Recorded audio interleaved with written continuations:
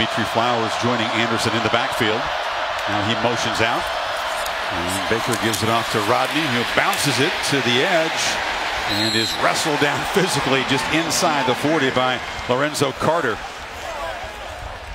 Here comes a third down play. Yeah, it's only the second third down of the game for Oklahoma. I mean, they've been moving the ball up and down the field. They're 1 for 1 on third down. Anderson's still down on the field, Kirk, after that tackle from Carter, who's a strong dude, a 240-pounder. Let's take another look at the tackle. I think it's all the weight that came down on him. It wasn't just Carter. Watch Jonathan Ledbetter, 13. He's a big guy, too, 285 pounds. He comes in there as well.